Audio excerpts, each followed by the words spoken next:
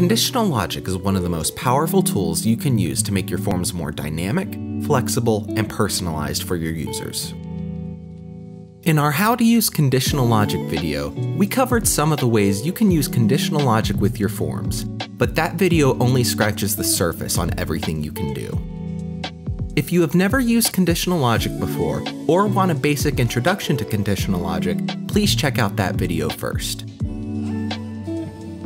In this video, we'll take a look at all of the ways you can use conditional logic to create more powerful forms for your site. I have a product survey form with several fields that I would like to add conditional logic to. I would like this form to gather information on how our existing customers are engaging with our product, or give new visitors the option to create a new account.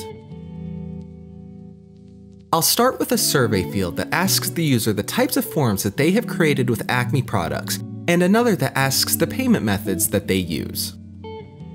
I only want to ask the user about their payment methods if they use payment forms or donation forms. In order to do this, I will need to add two conditional statements to my payment methods field. First, I'll open the Conditional Logic flyout menu. I can add multiple conditional logic statements by clicking the plus icon. I can also remove statements by clicking the minus icon. For this field to appear, I want to have two separate conditional logic statements. Show this field if any of the following match. What type of forms have you created with Acme products is payment form, and what type of forms have you created with Acme products is donation form. Because I can choose to show this field if any of these conditions are met, my payment field will appear if the user chooses payment form, donation form, or both. You'll notice this field also has an option for the user to select Other. I'd like to know which payment method they use if they select Other, so I'll add a single line text field that asks the user to specify their payment method, then set the conditional logic to only appear if the choice Other is selected. Next, I want to add conditional logic to a survey field that asks the user to rate our product. I would like to give the user an optional choice to give feedback if their rating is less than 5 stars. First, I'm going to assign a numerical value to each star. If I click on the Rate Acme Products field, I can select Bulk Add / Predefined Choices. If I hold Shift and press the / key, I can add a vertical bar next to each choice. Now, whatever I type after this vertical bar will be set as the value for this choice. I'll use the numbers 1 through 5 to assign the value of each choice to its corresponding star. Now I will be able to use these numerical values in my conditional logic statements. I'll add a paragraph text field for the feedback and open the conditional logic flyout menu.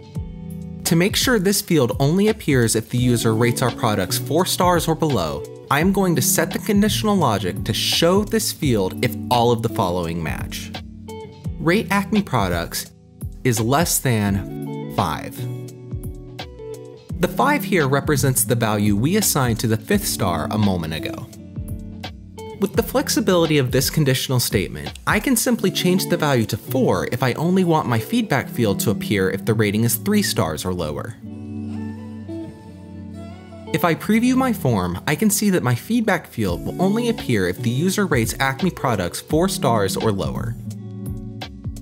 Finally, if a visitor sees this form but has never used an Acme product, I would like to only present them with a page that gives them the option to create an account. To accomplish this, I will need to add conditional logic to the page breaks on my form so that they appear if the user answers yes or no to the question, "Are you currently using Acme products?"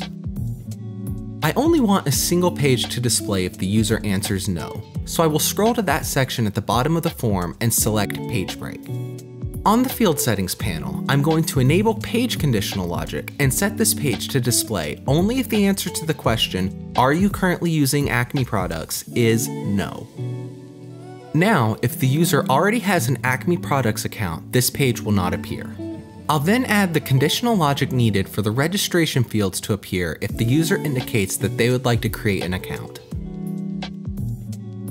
In its current state, the user will still be presented with all pages of my survey, even if they have not used Acme products. To fix this, I simply need to set the page break settings for the other pages to be hidden if the user does not have an account with us.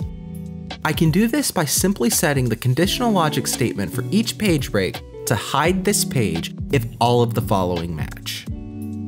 Are you currently using Acme products? Is no. Thanks to conditional logic, I now have a dynamic survey that will only present relevant information to the user. Fields will be shown or hidden based on the user's selection as they complete the survey. Furthermore, the user will be given an entirely separate form if they have no experience with our products. Conditional logic is a powerful and flexible tool that can greatly improve the user experience with your forms. If you'd like to read more about conditional logic, please check out our detailed documentation on the Gravity Forms website. For more guides on using Gravity Forms, be sure to check out our video tutorials page. From everyone on the Gravity Forms team, thank you for watching.